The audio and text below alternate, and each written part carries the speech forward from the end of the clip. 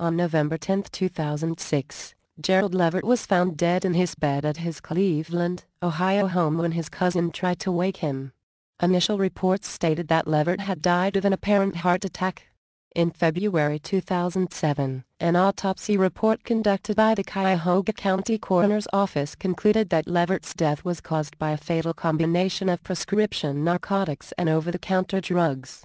The drugs in his bloodstream included the narcotic pain relievers Vicodin, Percocet, and Arvocet, along with anxiety medication Xanax and 2 over-the-counter antihistamines.